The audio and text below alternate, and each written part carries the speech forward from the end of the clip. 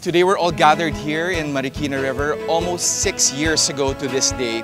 Ondoy hit. It was a devastating time for Metro Manila, particularly for Marikina. If you can see, this is the water level right now. We're at a pretty safe level. But 6 years ago, one can still remember the iconic images that greeted us on our television sets. We can just imagine that time was almost apocalyptic in a lot of ways. We've assembled the team that we've worked with from the start. We have the team of Buensalido Architects. We have our contractor. We have representatives from the Coast Guard. Our objective today is to see if this carport can actually take the load of what is perhaps the equivalent of a small SUV.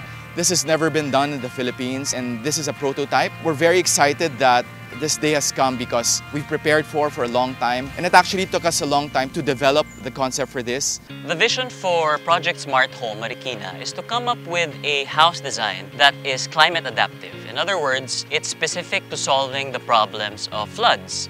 What we have to do as architects, as developers, as designers, is to make the house design adapt to the changing climate of the world. For Project Smart Home, essentially it's a 5-townhouse development with rafts or regenerative amphibious floating terraces. This product essentially is the raft.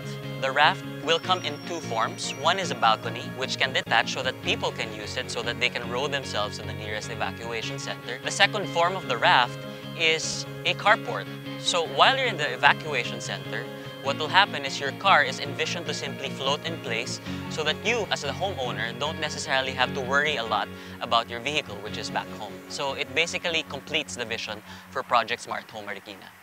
Basically, yung marine floor is what we are going to use for these projects, and this is usually used for alternatives sa pontoon. So with this one, it can hold about 95 kilo per cubes that it can carry isang kotse or more than that. 2 persons can install this one. They have a pin that hold all the 4 cubes, and then sa gilid niya, meron din tayong bolt that will fix the whole perimeter. For one carport, I think it will take about less than 30 minutes to complete. So installation is very fast. We are very happy to be part of this. And of course, it will save a lot of properties, especially cars that we always treasure. Lastly, it is not only saving all the cars, but it also saves life.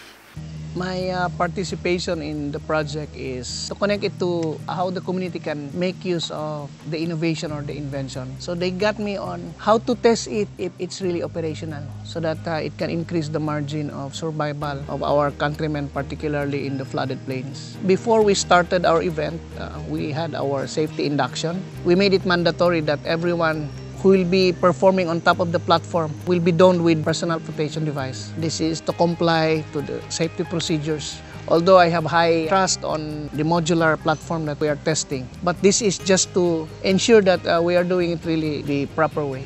Another thing is we put systems in its place like having riggers. We got also our standby medics. This is just to have a high headroom that we are really on the safe, secured workplace or activity place.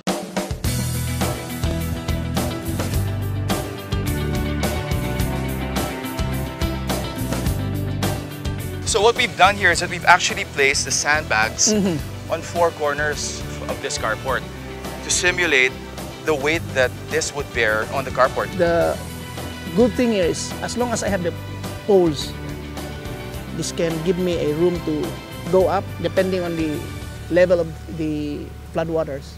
Doc, as a real-world solution, do you think this is something that we can really take public and have people adapt to their own home designs? Yes, our way of describing resiliency program. This is very good.